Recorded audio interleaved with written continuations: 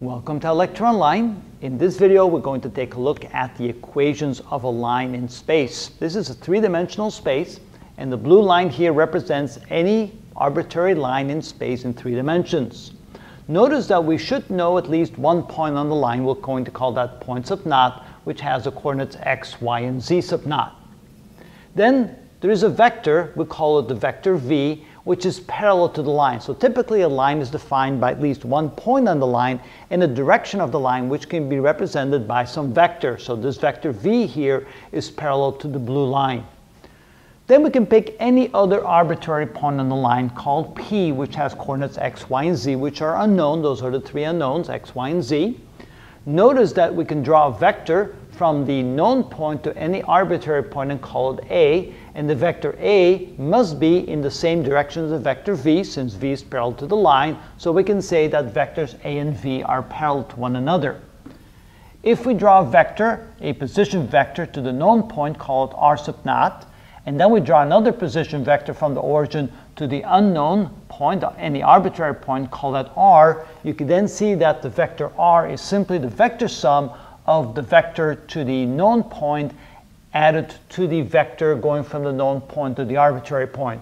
Therefore, vector R is equal to R sub naught plus the A vector.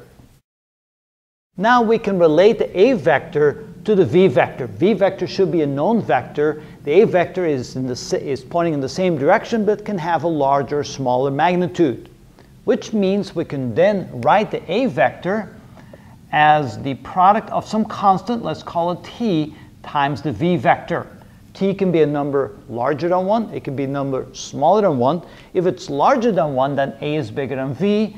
If it's smaller than 1, then A is smaller than v, at least in amplitude or in magnitude.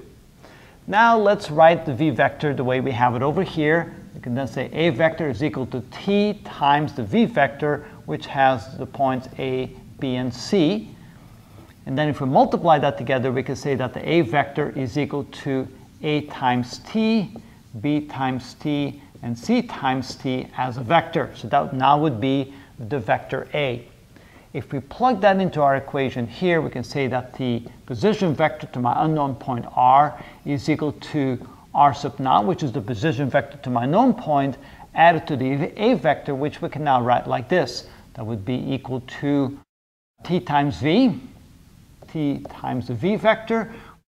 R vector can be written as this. Let me go ahead and write it out. So the R vector is equal to x, y, and z, and that is equal to the R sub naught vector, which is x sub naught, y sub naught, z sub naught, like this, plus t times the v vector, which is this vector here, at, bt, and ct.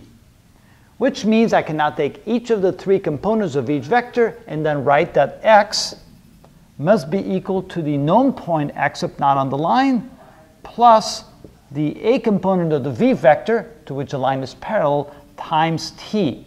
Now t is the parameter that allows me to write it like this. Then I can also write y is equal to y sub naught plus b times t, and I can write z is equal to z sub naught plus c times t.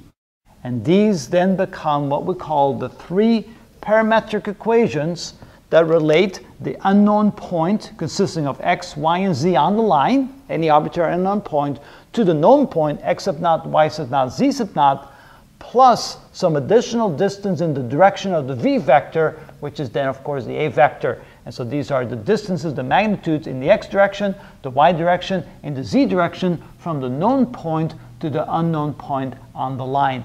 And that's how we define the 3 equations or the 3 parametric equations of a line in space.